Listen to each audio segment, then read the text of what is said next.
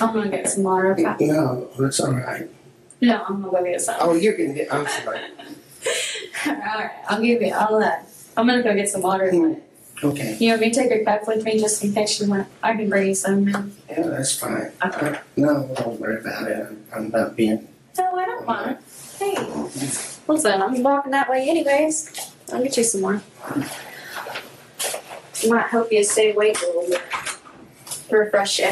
I'll be right back. Thank you.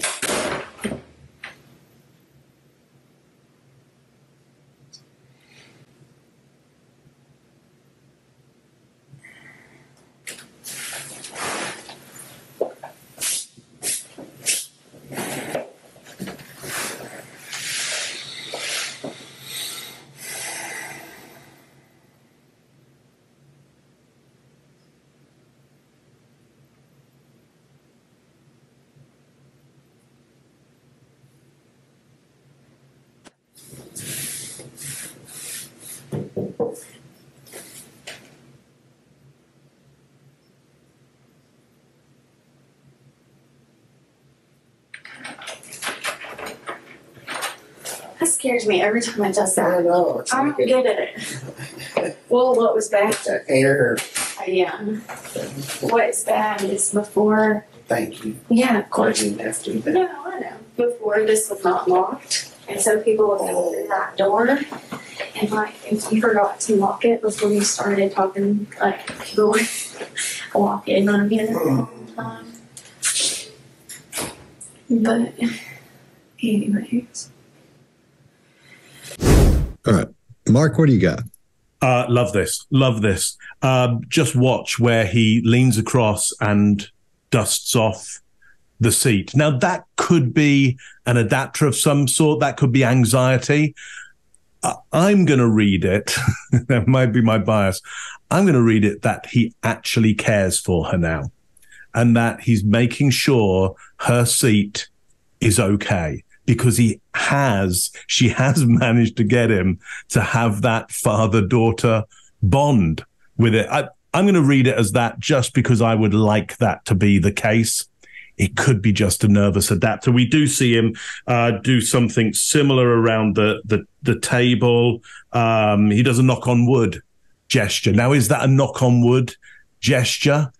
Or is it like just anxiety and he's just hitting the wood?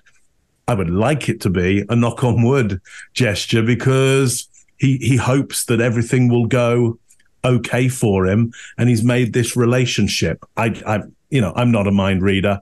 Nobody here is a mind reader. I've really looked at mind readers actually, and they just don't exist. There is nobody out there who can read people's minds. Certainly none of us are in that department. They don't exist. But I'd like it to be the way that I've seen it there. Greg, what do you got on this one? Yeah, Mark, what I've seen in my life many, many, many times before somebody gives up is coming to closure.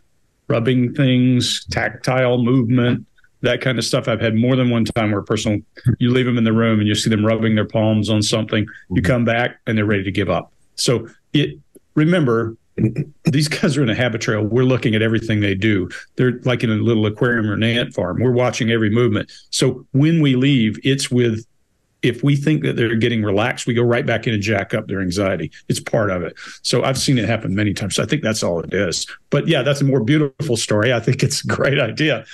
And maybe there's some psychological ploy going on, but there's a good indicator that she has gotten him to be internally focused and that he misunderstood when she said, I'm going to get up and get some water.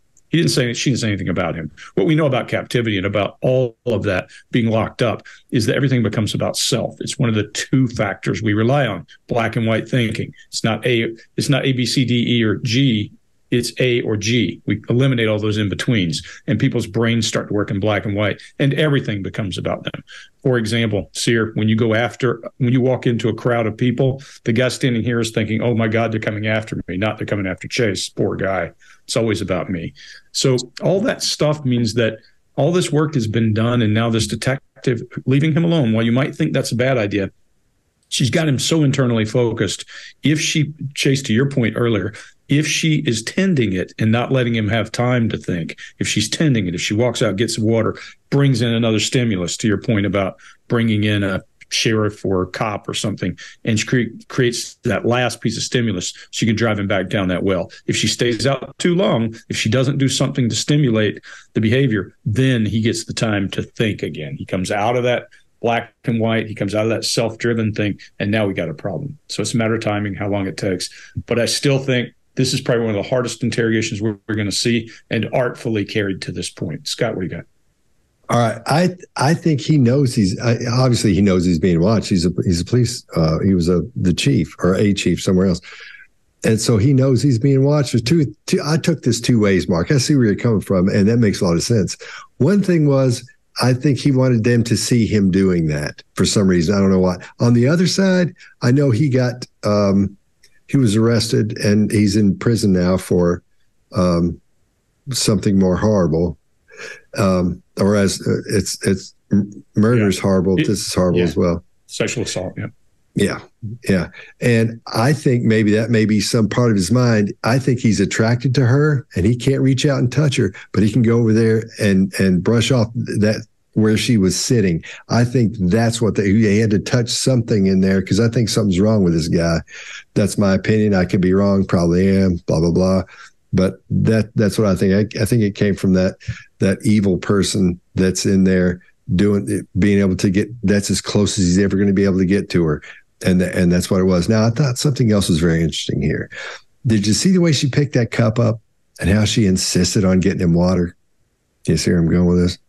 I think for some reason she needed the DNA or wanted the DNA. I could be completely wrong. Please come on this show and talk to us about this, because that's killing me. I got to know what's up with that, whether you need the DNA or not, because she picks it up at the bottom, the lower part of the cup, and she keeps insisting that he needs water. It could be part of her tactic to go in there and, to bring another gift for you. Here's something else as I'm trying to help you. That could be it. But that's the perfect way, I think, to get the DNA from him. There was something else I wanted to talk about. What was it? Oh, well, totally missed it on that part. Chase, what do you got? I think that the DNA was a warrant collection. Like it was a forced collection of DNA. Okay. From what I briefly read online today. Oh, okay. But this face and hands is classic pre-confession. And this is right where you would instantly execute what they call, there's a million words for it, but a confession bridge technique. Scott commonly talks about reaching out, touch them, say their name, depending on the type of person you're dealing with. And this is why it's so important to know the psychology of who you're talking to, because different people are going to react to that stuff differently. I'm going to go on a limb here and say, in my opinion, the reason he wipes off that chair is not something that I'm willing to talk about on YouTube, as I know kids have access to this or might hear it in the background. But I will say that it probably has something to do with temperature and proximity to what caused that temperature. That's all I'm going to say. Yeah, you said it cleaner than I did. One of those tape replays. I'm gonna get some water. Okay? No, that's all right. No, I'm gonna go get some. Oh, you're going to I'm sorry. Alright, I'm gonna go get some water. Okay. You want me to take your cup with me just in case you want? I can bring you some now. Yeah, that's fine. Okay. No, don't worry about it. I'm not being. No, I don't mind. Hey, listen, I'm walking that way anyways. I'll get you some more. Might help you stay awake a little bit. To refresh you. I'll be right back. Thank you.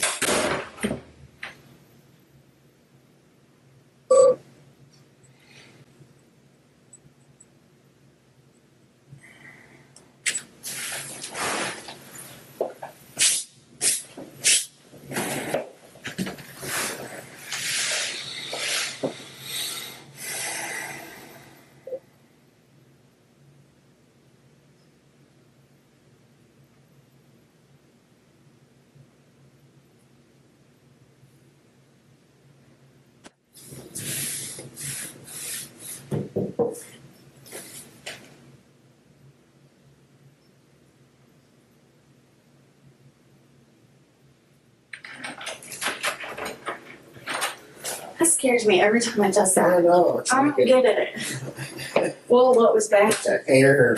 Yeah. what's bad is before, Thank you. yeah, of I course. didn't have to do that. No, I know. Before this was not locked, and so people would go through that door, and like if you forgot to lock it before you started talking, like people would walk in on you all the time. But anyways. If you like this video, get the full body language breakdown and analysis on our main channel by clicking this video right here.